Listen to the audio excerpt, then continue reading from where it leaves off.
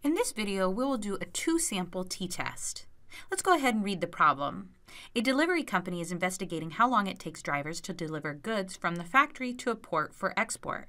From previous records, 44 randomly selected delivery times along the same route, we're going to call this route A, yield a sample mean of 437.2 minutes and a sample standard deviation of 18.3 minutes. A newly proposed route B, has been driven 34 times with a sample mean of 403.5 minutes and a sample standard deviation of 15.6 minutes. Is there evidence the newly proposed route will be faster than the old route on average? Let's calculate a two-sample t procedure using an alpha or significance level of 0.05. So the null and alternative hypothesis for this is H naught is then equal to mu A minus mu B is equal to 0, and the alternative is mu A minus mu B is, of course, greater than 0. Why is this? Because if mu B, or the actual average of route B, is faster, then the difference will be a positive value. So once we've obtained our null and alternative hypothesis, or figured out what this will be, then we should check conditions. So we need to make sure that our two samples are random.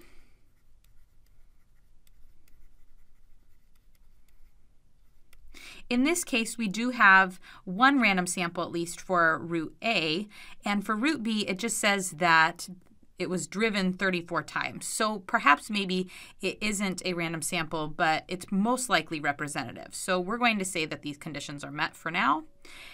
And we need to have large sample sizes. So specifically, that is that each sample size, if we add them together, is greater than 30. So 44 plus 34 is greater than 30 for sure. So this condition is also met. So once we calculate, or once we establish our conditions have been met, then we can calculate our t-test statistic. So our t-test statistic is equal to x bar A minus x bar B minus our claim of mu A minus mu B, all divided by the standard deviation of the estimate, or standard error, which is SA squared over NA, plus SB squared, or our variance of route B over its sample size. Okay, and we can simply just plug in values to get this. So we get 437.2 minus 403.5 minus our claimed amount, which happens to just be 0, all divided by the square root of 18.3 squared over our sample size of 44 plus 15.6 squared, all divided by the sample size of 34, which equals a numerator value of 33.7 divided by the denominator of 3.84, which gives us a t-test statistic of 8.776. All right, just in general, this is a really large test statistic. So we're probably going to expect to get a small p-value.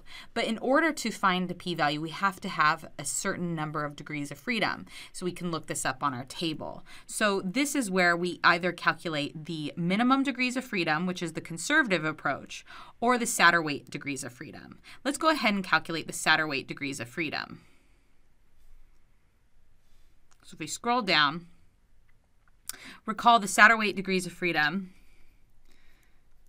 is equal to the formula SA squared over NA plus SB squared over NB, all of this squared divided by SA squared over NA, quantity squared divided by NA minus 1, plus SB squared over NB, all squared divided by NB minus 1. So if we plug in our sample standard deviations and our sample sizes, we should get a numerator value of 218.12 and a denominator value of 2.9. This will give us a Satterthwaite degrees of freedom of 75.22.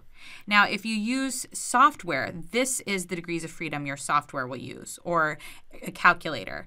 That's what it will use. Now, we will always have to round down to a whole number to look at a table, and we might even have to compromise a little bit more if our table doesn't actually have those degrees of freedom.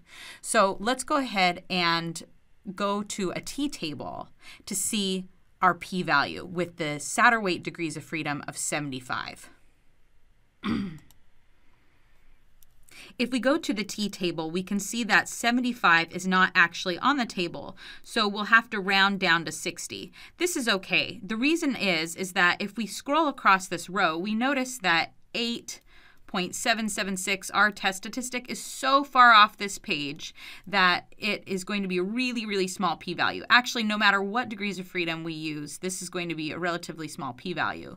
We did a one-tailed test. It was a one-sided test, so our p-value will be smaller than the smallest p-value that is recorded on this table, which is 0.0005.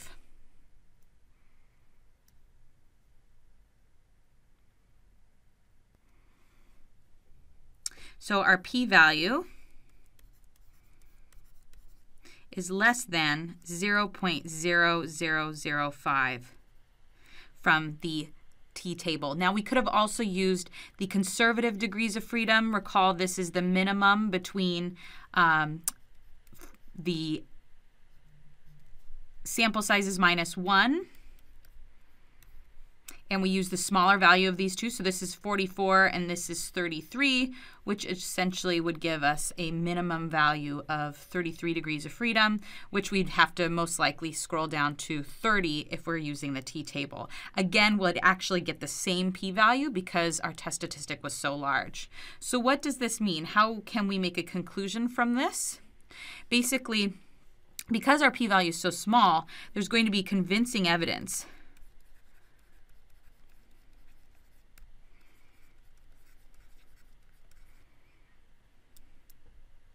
that the new route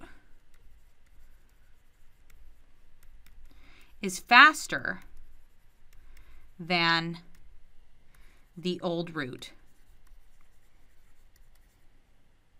on average. And so we can reject the null hypothesis